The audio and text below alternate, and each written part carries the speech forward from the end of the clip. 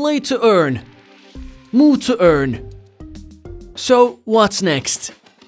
Considering there are 2.6 billion YouTube users, it makes sense to answer this question with Watch2 Earn. So what does Watch2 Earn mean? As the name suggests, Watch2 Earn allows consumers to earn currency by watching videos. There are 2.6 billion people that actively use YouTube, and XCAD Network is pioneering the Watch2 Earn revolution for them, enabling fans to earn creator token rewards for watching their favorite creator directly on YouTube. Some of the YouTubers with millions of subscribers on XCAD Network are as on the screen. So where does Play Token stand in all of this? Play Token is native token of the XCAD Network ecosystem. This token is needed to buy, trade, upgrade and repair NFTs.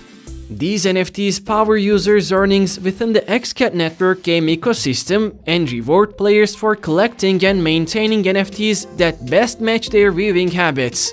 The fact that Play Token will be used on XCAD Network, which already has 100,000 users, seems to be a great advantage for the token to reach a wide user base.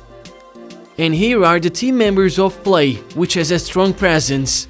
When we take a look at the partners, Zilliqa, PancakeSwap, DAOmaker, Tina are some of the names we come across. Let's touch upon tokenomics a little.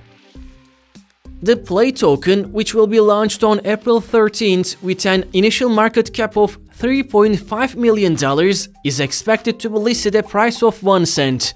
$200,000 raised in the public tour sale of Play Token, whose pre-sale was held on both the DAOmaker Launchpad platform and Bybit exchange. While $150,000 raised in the pre-sale on DAOmaker, which allowed an investment of $25 per user, the pre-sale on the Bybit exchange was allocated $50 per user and $50,000 raised.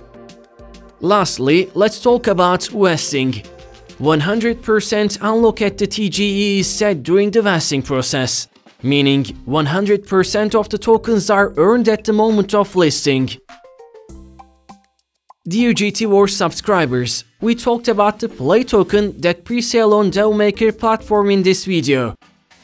It is safe to remind you that the given information in this video is not an investment advice and it is suggested for you to do your own research before investing. Don't forget to comment your questions and subscribe to our channel. See you in the next video.